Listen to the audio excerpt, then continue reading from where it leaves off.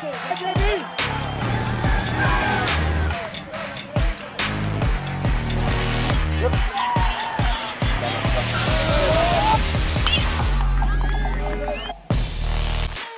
Baseball hosted UCO this weekend, falling to the Broncos 2-1 in the series.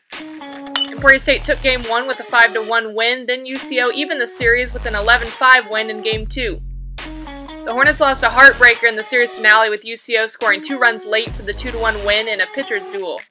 I think really all year we've put ourselves in pretty good position to win games and against really good teams, and sometimes we do, sometimes we don't, and just got to find a way to start winning those one-run games.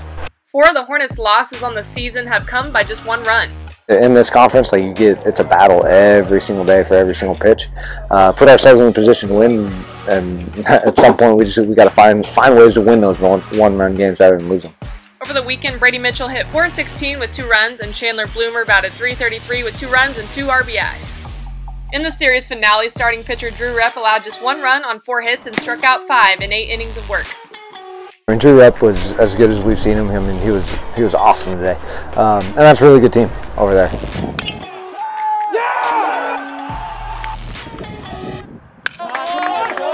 The Hornets are back in action this weekend, hosting Central Missouri at Trusler Sports Complex. A lot of the things we need to keep doing the same, and then these next 2 days probably just going to take it really, really easy on them.